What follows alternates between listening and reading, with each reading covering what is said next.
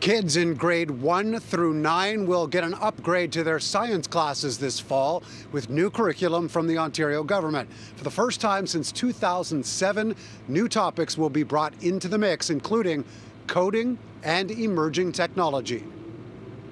Students will use the engineer design process to plan and test ideas and prototype innovations, like flying machines and systems that replicate a conveyor belt.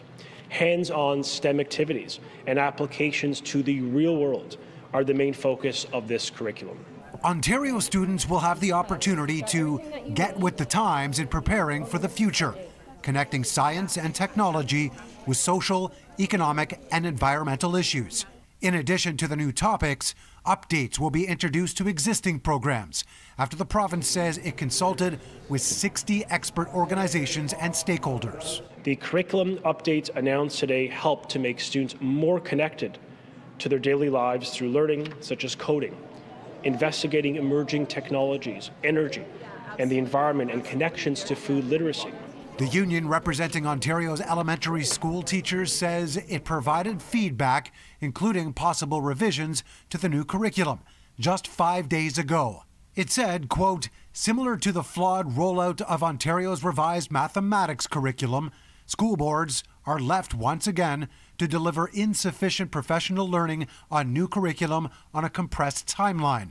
The Ford government continues to demonstrate a complete lack of understanding of how school boards and schools operate. We need to have teachers and educators on board so we can implement it in a way that's most beneficial for students. The province says it will be sending an overview guide to parents and teachers outlining the new curriculum, and a PA day will be dedicated to STEM as well. More than 100 expectations will be removed from students' workloads, which officials say eliminates redundancies, and that no important topics are being left behind. We're equipping students with the skills that they will need to succeed in future STEM careers, including those in the skilled trades.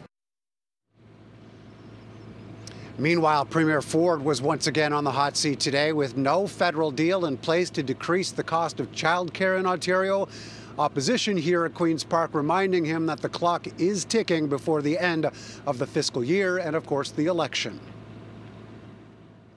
I've said day after day we were very, very close to getting a deal. We are very, very close to getting a deal. But we're going to make a deal with the federal government that makes sense to all Ontario families. The reality is the federal government only contributes 2.5%.